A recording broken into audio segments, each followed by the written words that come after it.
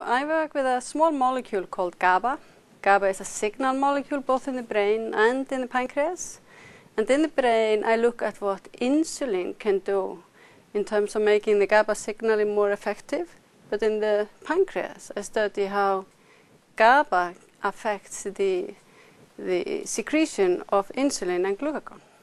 What we would like to understand is what is the mechanism of GABA modulating the processes it's involved in.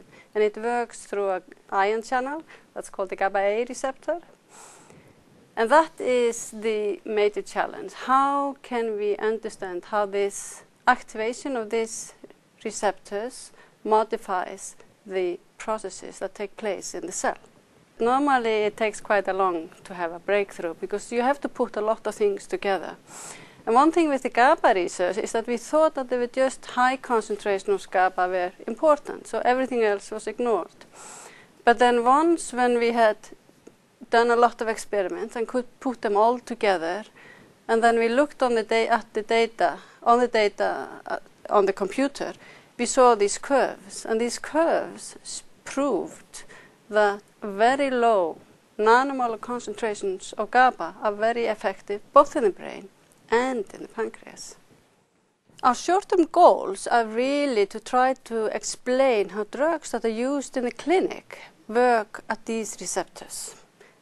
And I think we could be able to do that within the next 3 years to test how these drugs in the clinic work, but maybe also some other molecules that are floating around in the body, like GLP-1 and these hormones, how they affect the signaling system.